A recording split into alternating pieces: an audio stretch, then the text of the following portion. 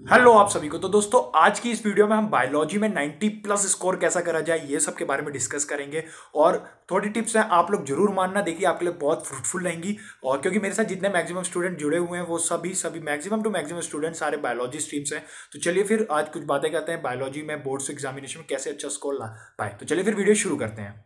देखिए सबसे पहले हम लोगों ने करना क्या है, उन चैप्टर को सबसे पहले कवर अप करना है जिससे सबसे ज्यादा क्वेश्चन पूछे जाते हैं। तो फर्स्ट ऑफ ऑल आप लोगों को देखना है कि किस चैप्टर से सबसे ज्यादा पूछा जाता है, तो उसको पहले कवर अप कर लीजिए। जैसे ही वो कवर अप हो जाएंगे उनको आप लोगों ने क्या करना है, प्योरली एनसीईआरटी पे जाना कि इधर इधर, क्योंकि देखिए क्वेश्चन जितना भी घुमा के आएंगे ना वो भी सिर्फ एनसीईआरटी से आते हैं। उसके लिए अगर आपकी थ्योरेटिकल पोर्शन सॉलिड होगा ना तो जितना भी घुमा के आप देखते हैं ट्विस्टेड क्वेश्चन जो आते हैं वो ट्विस्टेड क्वेश्चन प्योरली एनसीईआरटी से आएंगे। और वो बस थोड़ा सा लैंग्वेज घुमा देंगे, और उसके लिए आप लोगों की आना थोड़ी समझ आपको होनी चाहिए, और आपका ब्रेन जो आईक्यू लेवल है वो उस समय काम आएगा। तो आपके अगर एनसीईआरटी सॉलिड है और आप तरीके से पढ़ रहे हैं तो देखना जरूर आपको रिजल्ट मिलेगा। तो फर्स्ट ऑफ ऑल अपनी एनसीईआरटी सॉलिड रखें। और जब भी एनसीईआरटी पढ़े ना, देखिए चैप्टर पढ़ते हैं, अब देखिए क्या होता है, क्विक रिवीजन भी लेना पड़ता है एक रात पहले या सुबह सुबह भी हम क्विक रिवीजन लेते हैं। तो जैसी एनसीईआरटी आप रीड कर रहे हैं ना, फटाफट जैसी एनसीईआरटी पढ़े, एक छोटे से पेपर में मतलब पूरे चैप्टर की छोटी छोटी छोटे छोटे पॉइंट करके पूरे चैप्टर को लिख लिए, ताकि आपको एक क्विक रिवीजन के लिए भी टाइम मिल पाए। और जैसे ही आपका क्विक रिवीजन के लिए मौका मिलेगा ना, आप वो छोटे छोटे पॉइंट करेंगे, देखना आपको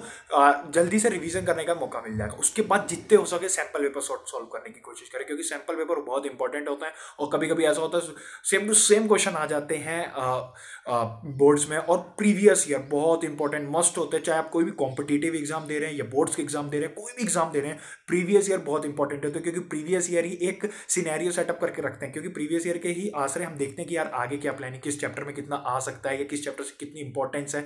तो वो सब हमें प्रीवियस ईयर से होती है, तो आप समझ गए। और एनसीईआरटी के जितने भी क्वेश्चन होते हैं वो सब करें, प्रीवियस ईयर करें, सैंपल पेपर सॉल्व करें, देखना आपको रिजल्ट जरूर मिलेगा। और अपना यही होता है। और तीसरी जब से सबसे जो इंपॉर्टेंट बात होती है, अपने आप को कॉन्फिडेंट रखें, क्योंकि अगर आप कॉन्फिडेंट नहीं होंगे तो कोई चीज़ भी अच्छी नहीं होगी। किसी को कुछ भी नहीं आता और किसी को सब कुछ भी आता है, बट कभी कभी क्या होता है, जो किसी को कुछ भी नहीं आता ना वो कॉन्फिडेंट होता है तो वो फोड़ के आ जाता है, और जिसको सब आता है वो सब उसका खाली चला जाता है। क्यों? क्योंकि कॉन्फिडेंस और होना बहुत इंपॉर्टेंट है।